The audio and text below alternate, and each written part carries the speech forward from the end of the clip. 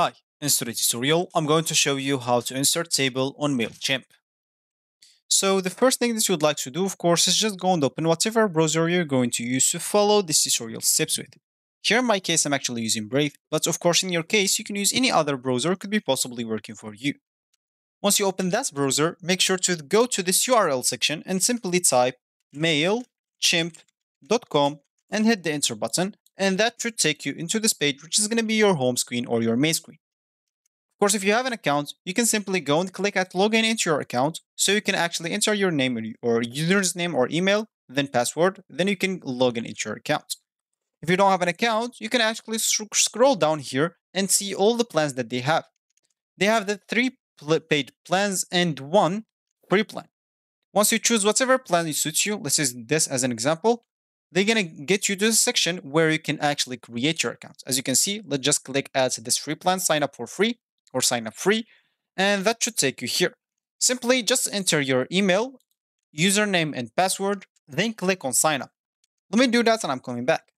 So now you'll have to check your email by just going to your email and activate it by the message that they're gonna send you. Once you activated your account, you'll find yourself here again, so let's just click at continue free. Here, you'll have just to enter your first name, last name, so let's just enter those that is like suggested for me and click on next. Of course, the phone number is just optional. And here, of course, you'll have to enter your address, thanks, and etc. So let's just enter those, click on next. And here, of course, you'll have to answer some questions. If you don't want to, it's cool. You can just keep pressing and at next, as you can see. But the first one, you should actually just answer it, and you will see the rest of them. You can actually keep clicking at skip. Once you finish, click on finish.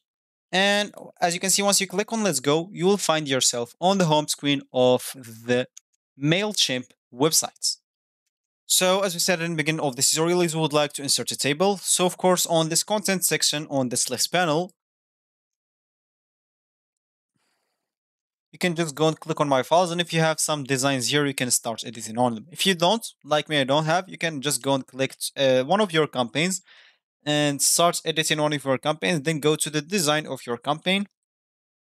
So here we are. Let's just edit this design of this campaign or the theme. And of course, let's just go and wait for this campaign builder. Okay. And here, let's just drop a text block as an example. Here, let's just delete this. And of course, simply you can just go here to this merge tags and scroll down a bit and until you find this contents helper and make sure to choose table of contents. Then simply go and save and close. Of course, all done. You've successfully added a table of content to your campaigns. To see how your campaign will appear in your recipient's inbox, you will have to look at it in the preview mode. So let's just quit this. Exits anyway. Just wait, and now we can go in this preview mode, and here you'll find your table of contents. For me, I didn't add any text or any hiddens or something like that. That's why nothing appears here. But for you, if you have them and you add this table of contents, you'll find them right there. So that's actually for this tutorial. I hope you like it. Thank you guys for watching and goodbye.